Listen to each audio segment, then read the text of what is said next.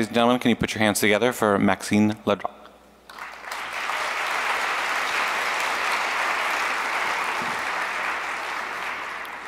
Hello, DEFCON. How are you doing?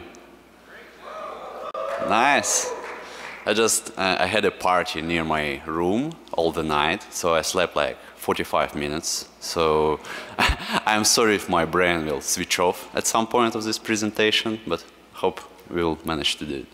So we're going to talk about zero bugs found, hold my beer AFL, how to improve coverage-guided fuzzing, and find new 0 days in tough targets. So glad to see all of you here. First of all, let me thank DEFCON Goons for having me here. I'm really excited to speak at this stage today. Before we actually start, let me introduce myself. So my name is Max. I have spoken at various security conferences around the planet, mostly about dynamic analysis of machine code. And last year I presented at DEFCON a talk about malware fuzzing, so check it out if you're interested in this topic. I have experience working on open source fuzzers, such as WinAFL, DRAFL, contributing in open source framework DynamoRio, and working on implementing extremely abstract operating system for Windows malware analysis at IBM Research in Israel. So currently I'm working at Salesforce Red Team as an offensive researcher, searching for 0-day bugs, writing exploits, and doing engagements. In my case, I need to identify vulnerability and write exploit in a very, very short period of time. And that's actually where our story about efficient coverage-guided fuzzing begins. So we are going to talk about fuzzing today, right? And what kind of problems we face when we use AFL. I will describe what coverage-guided fuzzing is and explain how AFL actually works. Then we're going to talk about downsides of AFL and how each of them can ruin your entire fuzzing campaign. And in the second part of my talk, I'll present a new coverage-guided fuzzer implemented in pure Python that's supposed to address all of these problems. And of course, we will compare it with AFL. I will show you a couple of vulnerabilities I managed to find with this fuzzer. And so what is fuzzing? And more importantly, what is coverage-guided fuzzing? So the general idea of fuzzing is actually a dream of any professional procrastinator. Right. So you run a special tool. This tool mutates your input, provides this input into your target, and you just see it, wait for a crash. That's basically all. Let's see it on example. Let's say we have a very trivial program that crash on input pound it. We start string 5A's. We cover first couple of lines, program exits, we do it again and again until we find something that can cause a crash in the target.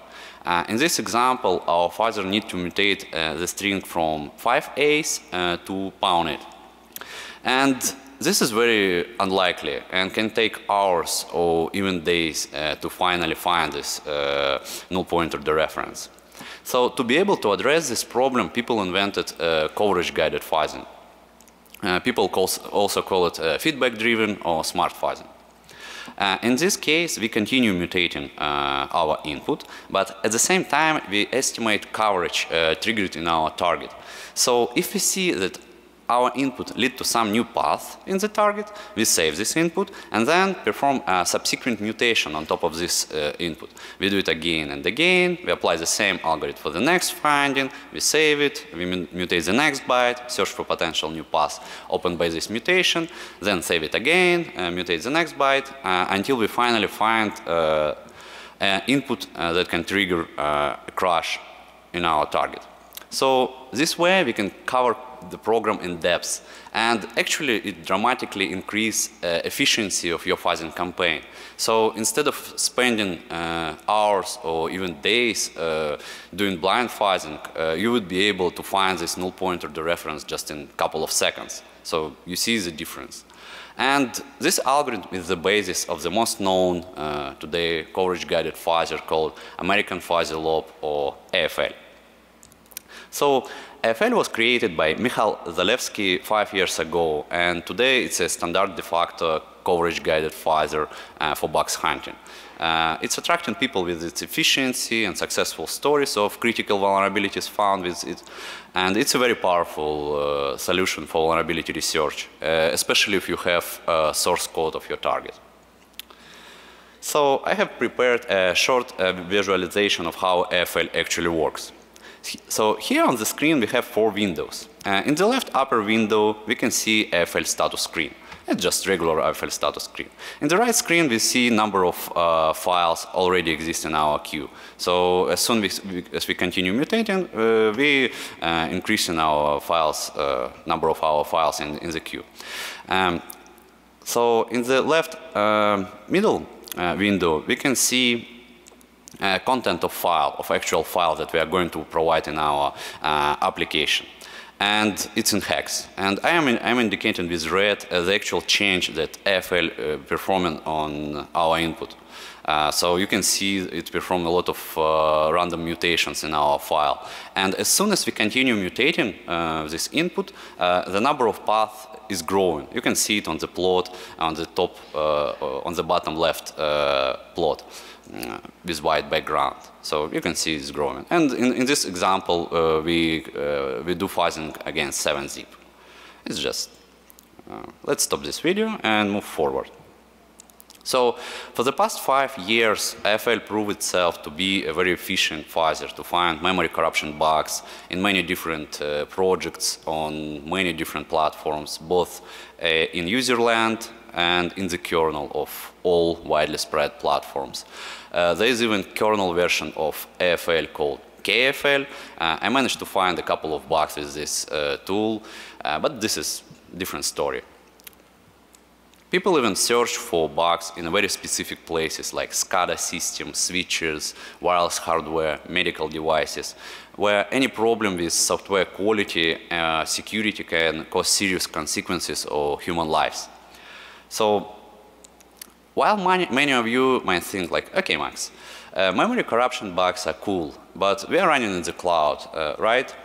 While this is true, C and C++ remains to be on the top of the most used programming languages. So our world is running on top of C or C++, fortunately or unfortunately. We can also look into statistics on number of research publications about fuzzing year by year, and we can definitely see the trend. So it's growing, and last year it exceeded 1,500 publications. It's a very hot research topic today. A lot of people play with fuzzing, and a lot of companies invest in this technology. Google even has an OSS-Fuzz project where they integrated fuzzing within software development lifecycle of 160 open source projects. They use a lot of CPU power, and they already identified 1,000 memory corruption issues by generating 500 billion test cases per week. So this high popularity of fuzzing across security community means that it's becoming harder and harder to find new bugs in products and libraries already covered by security researchers or projects like OSS-Fuzz, right?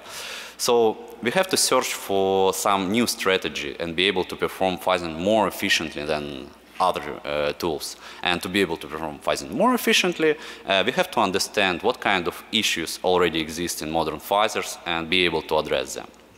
So let's start with the first one, and it's a volatile path. What is volatile path? Let's say we have input 8 A's that cover these 3 branches in our target, indicated by green. We mutate 1 bit, and now it covers 3 previous branches and 2 more, shown in yellow. So if we, just a second. Okay. So if we send this input again in the target, it again covers only the first 3 paths. So we send absolutely the same input in our target, but now it doesn't cover path indicated by yellow. And those paths are considered to be volatile. They do not depend on input, but parasitically executed in our program due to some randomness. And it happens pretty often, especially if we work with multi-threaded application. And our fuzzer actually has a dilemma, what to do with this input. From one point of view, it can just run it multiple times, right, and then reject it if it sees some path appears and disappears after each run. But what if we actually discover something new with this test case? In this situation, we would reject a new finding. Okay, we can keep test case and raise a warning for our user. That's what we actually have in AFL.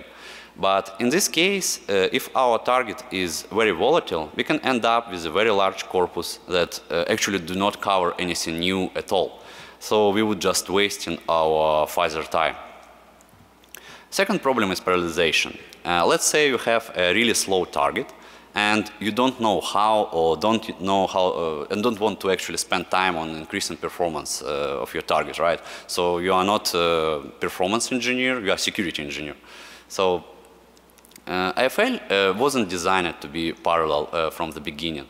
Of course, there is functionality that allow you to create master and slave instances, but let's discuss how it actually works. Let's say we have one master instance and two slaves, along with 3 files in our corpus. AFL can perform deterministic mutation on master instance and random tweaks on slaves. So the corpus will be copied into each instance, and all of the instances will perform mutations in each file one by one. If one slave finds something new, this file will be distributed to other instances, and they will continue mutating this, the same finding. So that's all actually what we have in terms of parallelization in AFL. It will work fine for fast targets and when we have small corpus, but it will perform much poorly on slow targets, especially if we have a really large corpus. So there is no easy way to distribute this corpus between instances and ask AFL to share code coverage in a smart way between them. And I believe we can parallelize better here, and I'll show how a little bit later. Another problem is the lack of network fuzzing mode in AFL at all. So we actually don't have much fuzzers that can perform network fuzzing, coverage-guided network fuzzing at all, especially on Mac. On Linux, we can try some AFL forks or honk fuzz. On Windows, there is network fuzzing mode implemented by me last year, and we can try honk fuzz on Mac. That's actually all. Usually when you want to fuzz network application, the general advice is to somehow make your application to receive input over file instead of actually doing fuzzing by sending network traffic, right? But it significantly reduces number of potential applications where we can use this approach, especially if we deal with black box binaries, when we don't have source code and we can't just modify our target. Speaking about other platforms such as Windows, we are significantly limited in number of potential tools we can use. Basically, if we don't have source code, there is WinAFL, and if we have source code and our target can be compiled with Clang, we can apply libfuzzer, which is basically designed to perform fuzzing of library API calls. And that's all. All of these tools have their own limitation, of course. On OS X, we have even less tools that we can use to fuzz user-land application. Basically, we can try to compile our targets with Clang and use libfuzzer if we have source code. If not, there is actually nothing that can perform coverage-guided fuzzing for you. Well, at least I don't know about this. And of course, I'm not the first one who wants to address these problems. There are a lot of researchers who try to address these issues and improve AFL in some way, such as AFL Fast, AFL Smart, WinAFL, libfuzzer, honkfuzz, and many, many other tools. There are a lot of effort to leverage coverage-guided fuzzing on kernel, such as syscaller that demonstrate incredible results, along with KFL, 3/4, and others. I just listed some of projects here and papers published in the last year. So we can dedicate entire day describing different fuzzing solutions and techniques. And there is a nice paper where you can find a systematic research on all existing fuzzers if you want to go deeper in this topic. And I apologize if I forget to include some research or tool here. It's not because this tool is not great, it's just because we have limited amount of space here and, of course, time. However, if we summarize all of our requirements and problems that I described earlier, we can see there is a huge demand for a new fuzzer here. This fuzzer should be very flexible in terms of scalability, parallelization, and platform dependencies. And at the same time, it should be able to address volatile path problem and be able to support data mutation with multiple fuzzing strategies in one fuzzing campaign. Of course, this fuzzer should also support functionalities that already exist in modern fuzzers, such as allowing user to provide custom mutation algorithm to be able to implement specific fuzzing strategies, or even enable structure-aware fuzzing, which is a very, very promising technique today. So, ladies and gentlemen, let me introduce Manul, a new coverage-guided fuzzer implemented in pure Python that tries to address all of these issues I presented on the previous part of my talk. Manul was born to be parallel from the beginning. It can obtain coverage from FL instrumented binary or from DBI frameworks like Intel Pin or DynamoRio. I'm trying to support Linux, Windows, and there is a beta version support for Mac. I decided to call it Manul after the most fluffiest cat on the planet. Basically, in English it's called Palace cat, but in Latin it's called Atacalobus Manul. So Manul is very adaptable cat, capable to live and hunt in very severe weather conditions of Central Asia. And I just like this cat. This is actually second DEF CON talk where I present exactly the same slide. And this template was actually made out of this picture. So I process it through neural network and then just apply black color. Okay, moving forward. Let's talk about architecture. Of course, Manul employs module-based design. You have network module, instrumentation, modules core, UI, mutators implemented as plugins. This way, user can ask Manul to enable or disable different mutators, or even provide his or her own and ask Manul to use them. If we want to understand how Manul address volatile path problem, it's pretty straightforward. Let's say we have two volatile paths indicated by yellow. When Manul sees that our input covers something new in the target, we will run this input a couple of times. It's called calibration in coverage-guided fuzzing. And then just if we see some randomness in our coverage, some random paths, it will temporarily blacklist those paths and ignore them in the next runs.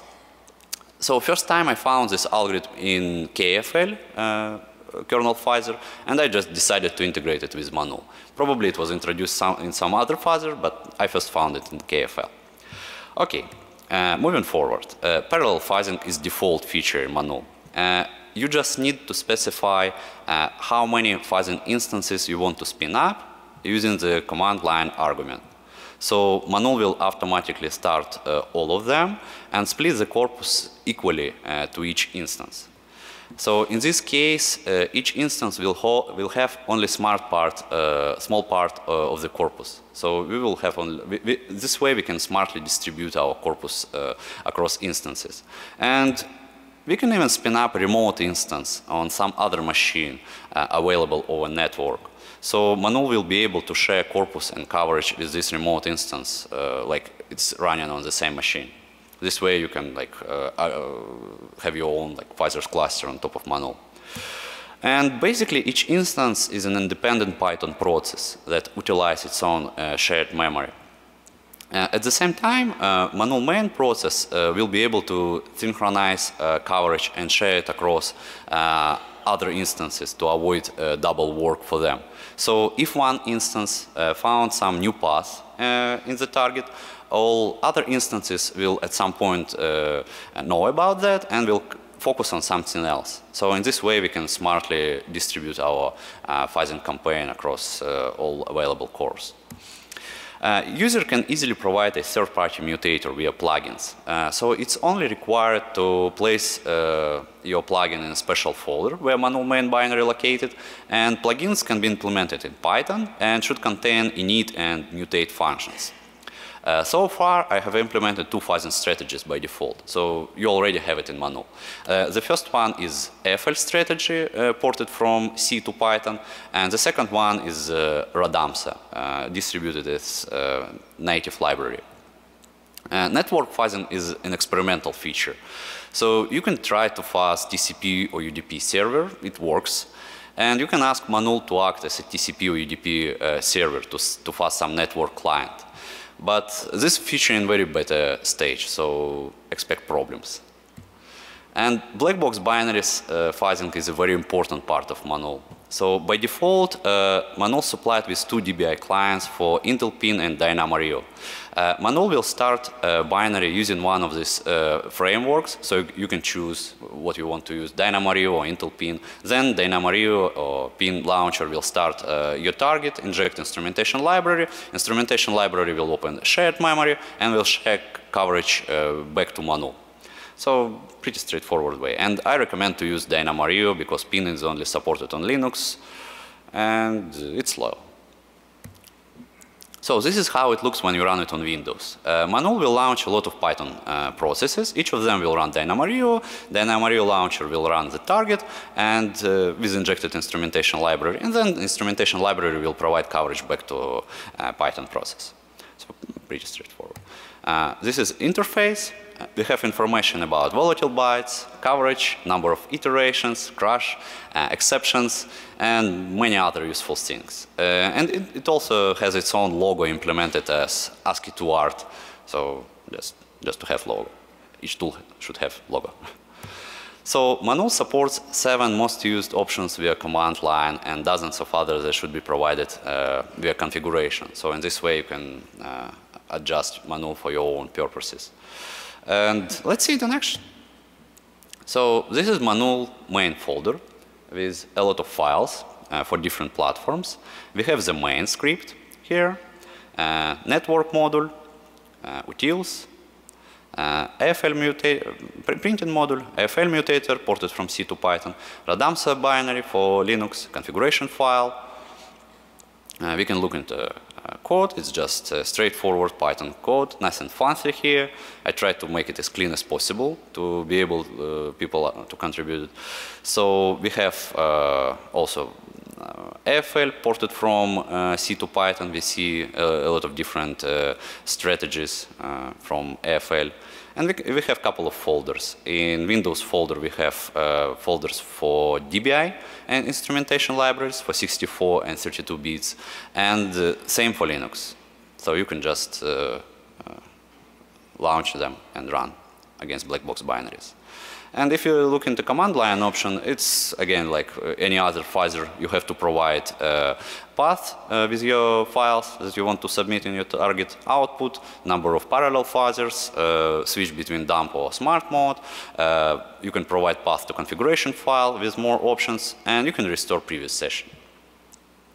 So if you look into configuration file, we can find much more options. So they should be provided in this file format. So just option name, space, equal value. We can enable dictionary for AFL strategy. So AFL will inject tokens. And we also can assign weights for AFL, so in Radamsa. For example, we can say that Radamsa should mutate 20% of our test cases and AFL 80%. Or we can enable our own fuzzing strategy just by specifying its name. For example, we can say example mutator should mutate 20% of our test cases. We can run this deterministic seed, we can print more information, we can disable this volatile path suppression algorithm that I showed previously. And to be able to start black box binaries fuzzing, you have to specify which DBI framework you want to use. So it's DynamoRio or Intel Pin. If it's DynamoRio, you have to provide DBI root where it's located, the launcher, then client, supplied with Manul. And you can also specify for Manul what kind of libraries you want to instrument along with your target binary. So this way you can include them in your code coverage. there is timeout. Also, these options, netconfig master, netconfig slave, can be used to spread Manul over network. You just need to specify port and IP address.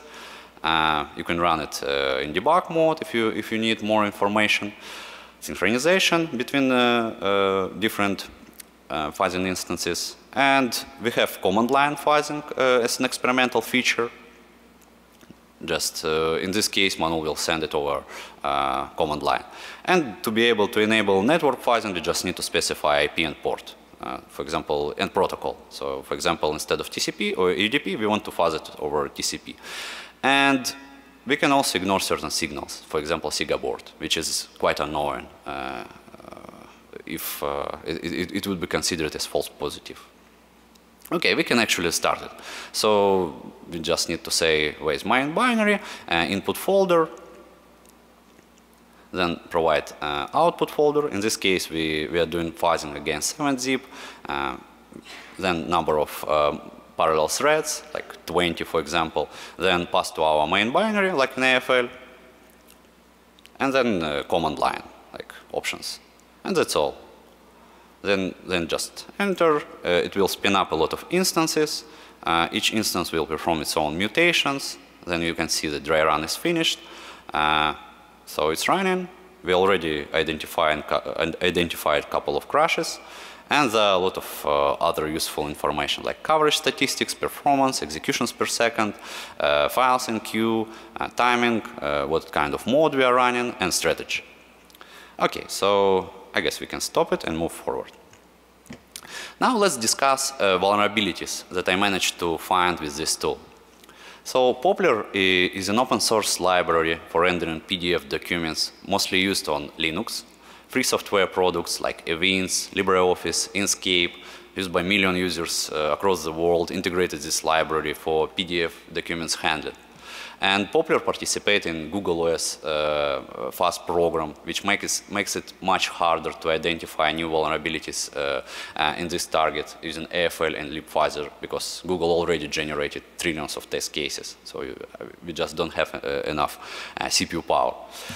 Okay, so I decided to try the same seed corpus with 491 PDF files used by OSS-Fuzz and run the latest version of AFL and Manul for 24 hours with 78 parallel jobs. As you can see, on average, AFL was approximately 25% faster compared to Manul, but execution speed is not the key factor here. If you compare paths found by Manul and the AFL, we can clearly see that after 9 hours of running, Manul managed to outperform AFL and continue to discover new paths in the targets faster than AFL. And this was possible because of the improvements that I introduced in the second part of my talk. So our corpus parallelization plus volatile path suppression plus combination of two mutators gave us much better results despite of lower execution speed.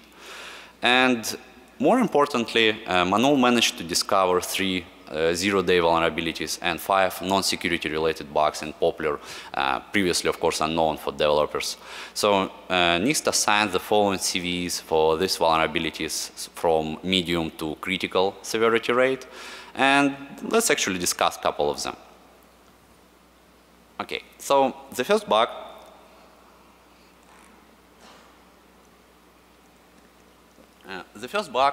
is a heap overflow that exists in downsample row box filter, which is called by downscale image in libcairo library. And this function is actually used to downscale GPX images that might exist in PDF objects. I don't want to go deep into technical details here. It's not important. All we need to know that we can use, we can trigger heap overrun by controlling pixel coverage variable. I marked this red, and force this function to read out of heap chunk to variables A, R, G, and B. And at line 40, we can write these values to the destination buffer. To the best of my knowledge, I don't see a straightforward way to exploit it, but most likely we can use this approach, this vulnerability, to get some pointer leak out of this vulnerability. So, which might be very useful if you want to bypass SLR. Okay, the second bug is located in GPX stream init. This function doesn't have a check for negative values. So I highlighted in red where popular read booth size, which we can control, and call toUnsigned char function without actually checking size of booth size. So in this function, toUnsigned chars, initial size can be very large. So it makes possible to allocate a really large heap chunk of arbitrary size. We can use this bug as a second stage in House of Force heap metadata exploitation, where we need to allocate a large chunk to be able to force malloc return an arbitrary pointer, a pointer to arbitrary place in our target memory. Okay, the last bug is more dangerous. Here we control variable I that can be negative, which might cause an integer signess error and heap out of bound read controlled by an attacker. So if we can satisfy the first condition and avoid this really huge statement, basically what we can do, we can return an address to an arbitrary object in memory, which is already pretty scary. So the caller function will check if this object is not 0, and then call one of its method, which is pretty straightforward way to get control over RIP. So I indicated in red, this is our function, get entry, and then we just call entry, get flag. And instead of get flag, we can place a pointer to any place, to any function that we want. The only problem here is to prepare this object in the right way and allocate it in the right place. But I believe it's very possible, so it's straightforward to exploit this vulnerability. Okay, moving forward. Zeek, formerly known as Bro IDS. It's the world's most powerful open source framework used by thousands of companies and institutions across the planet. There are a lot of very powerful plugins for Zeek, such as J3, designed to fingerprint SSL communications, which is a very powerful technique to detect suspicious encrypted connections, usually performed by malware to communicate with C2, or red team implant to communicate with C2, depending on who we're talking about. So this project even has its own conference called BroCon, which takes place in Arlington every October. So authors of Zeek is very aware of memory corruption issues and fuzzing technique in general, because even a simple denial of service is completely unacceptable for such type of security products. So the code quality is pretty high, I would say very high, and they have done multiple fuzzing campaigns in the past. So it was actually a serious challenge for Manul. Unfortunately, Zeek has a very complex initialization routine that usually takes up to 10 seconds to initialize and start traffic monitoring. And it was very early stage of Manul that it was like just a couple of Python scripts. So in this case, if your target takes like 10 seconds to initialize, it's completely unacceptable for fuzzer to wait for 10 seconds.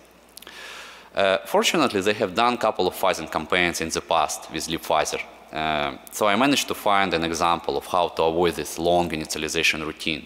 So all we need is to implement a special wrapper for each protocol we want to fuzz, and an example of such fuzzer for SSH protocol shown on the slide, along with other 10 protocols. So I ran both fuzzers for 24 hours with 70 parallel instances for each protocol, and managed to find 3 previously unknown vulnerabilities, and IFL found 0 bugs. This is the list of vulnerabilities I found. 2 of them are located in Kerberos, and the last one in IRC protocol implementation. So while for the most application memory leak is not a big deal, for Zeek it might cause a serious issue if memory is not freed in a packet processing function. So memory leak in this case is a memory allocated on the heap but never freed. In our case we have memory leak in the function shown on the slide at number 1. So each Kerberos packet will cause Zeek to allocate around 130 kilobytes of memory, which will never be free later in the code. And we need to send a lot of packets to force Zeek allocate this a lot of memory on the machine, and finally cause deny of service. I was able to write a simple exploit, which usually takes around 7-8 hours to force Zeek allocate 50 gigabytes of memory, leading to crash. But sending a lot of packets is a bit boring, right? What about one packet that can cause a deny of service and stop network traffic analysis? Remember IRC protocol? A decade ago, it was a very popular way to communicate with people in IRC chats using ICQ. So the protocol is text-based and pretty simple. You have a numerical code for command, space, and then user string. For example, using command 353, which is numerical code for nick, then space, the name, will assign a nickname in IRC chat for you. But if we send this command without actual nickname, so the function part begin will return 0, and then part arrays will be called with this 0, which will finally obviously lead to null pointer dereference and segmentation fault. However, IRC protocol is not enabled by default, and we actually need something else. It's usually up to blue team to enable or disable monitoring of IRC. But the last bug in Kerberos protocol was a bit more complex. So I don't want to go deep into technical details of this problem. I actually don't quite understand it at this point, anyway. But it seems like there is an integer type mismatch in bitpack generated parser code and Zeek analyzer itself that potentially can cause unintentional pass in some situations to be executed, leading to null pointer dereference in the Kerberos protocol parser. And usually it happens like 90% of the time. So we just need to send our packets 3 times instead of 1. And let's see it in action. So we are on the Linux machine. We have 2 files. The first file is a Python script that will connect to Kerberos server, and it receives IP, port, and path to the file with malformed Kerberos packets. The second file contains actual data, so actual malformed Kerberos packet. And we have a virtual machine with Zeek. And just to make it simpler, our Kerberos server script is also placed on this virtual machine. So in this script, we have to specify IP, default Kerberos port, which is 88, and file that we want to use for response. So let's actually start it. And I will just need to specify where the script file that we want to answer. Then we can run Zeek itself.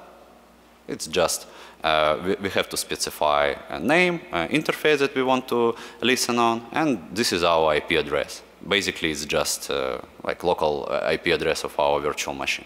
But again, this Kerberos server can be placed anywhere in the network. And now we can just run this client. We just need to specify IP address, port, and our packet. So it already sent, and we can see segmentation fault and like stop of network analysis. So this is a pretty straightforward way. Thank you.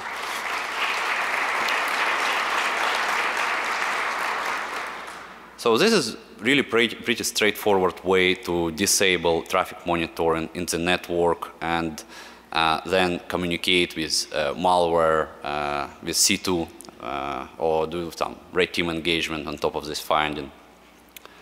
And I managed to catch more bugs with Manul in other applications, such as an open source tool 7-zip, its Linux version P7-zip, in Honor for Mac. But unfortunately, these bugs are still waiting to be patched by maintainer. For example, for P7-zip, last time he was online, it was in 2017. I hope he's fine. So again, these bugs are waiting to be patched. I am not going to disclose them today, but I will definitely publish a post about this in future when the maintainers will fix it. 2 of them allow remote arbitrary code execution. Of course, Manul is now in beta stage, right? There are a lot of functionality that wasn't tested deeply enough, such as anything related to network, any help contributions more than welcome here. What is very strongly required for now is AFL fork server to be able to speed up Manul and perform network fuzzing more efficiently. I also want to add Intel P trace on Linux and Windows. I believe that Manul can be even stronger with structure-aware fuzzing, so more mutation algorithms, again, is strongly required. And basically, on macOS, we have a lot of stuff to do. Despite of a lot of future work, Manul already demonstrated that it's a very efficient coverage-guided fuzzer that can catch bugs in really tough targets, already tested by top security researchers. And I already released like 15 minutes ago, it's already public. It's released under Apache 2.0 license. So you can already pull it from my GitHub account and find your own 0 days with this tool. So you can subscribe to my Twitter account, add me on LinkedIn. If you have any questions, you can catch me later at DEF CON after this talk, or PM me on Twitter. So thank you for your attention.